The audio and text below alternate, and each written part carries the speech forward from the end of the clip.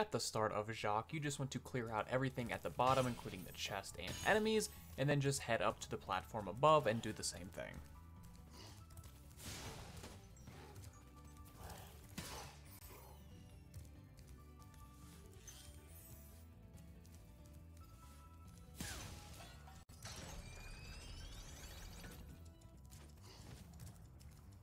Once you clear everything above, you want to head over to the right side and then just jump down here, making sure to clear out the enemy up top and going back to collect the gem and then getting the rest of the stuff underneath.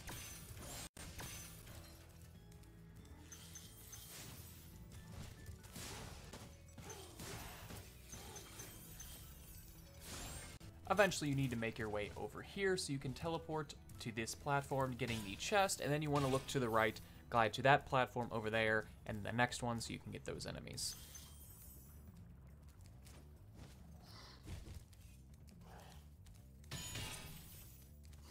At some point you'll want to come back over here, setting both of these guys off so the platform will raise for you, allowing you to get into this cave here, which will hold some gems and a key.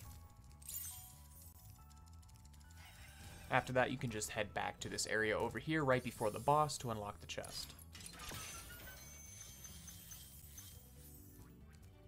At some point, you want to make sure you come back towards the beginning here, hitting him first and then this guy second. What that'll do is raise this one so you can go over here, and hitting the first guy will lower this platform. All you need to do is wait for his time to reset so it can raise, allowing you to glide over here to get the dragon, some gems, and kind of some other hidden stuff.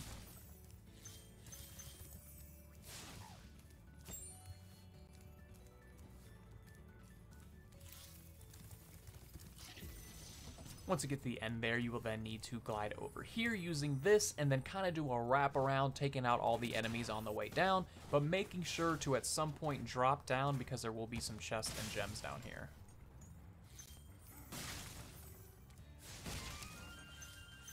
After that, come back here, hitting this guy. It'll push out this little lever thing on the wall, allowing you to glide over here, taking you to a teleporter over here with some more gems and chests.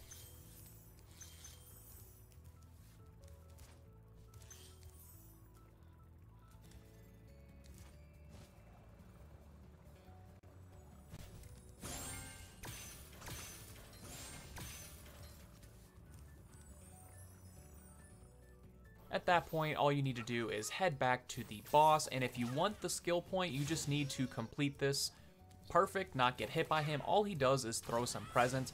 Really, all you need to do is kind of move forward progressively, wait for him to throw it, and then once he does, just kind of move out of the way. Or you can jump it if you want to get all creative.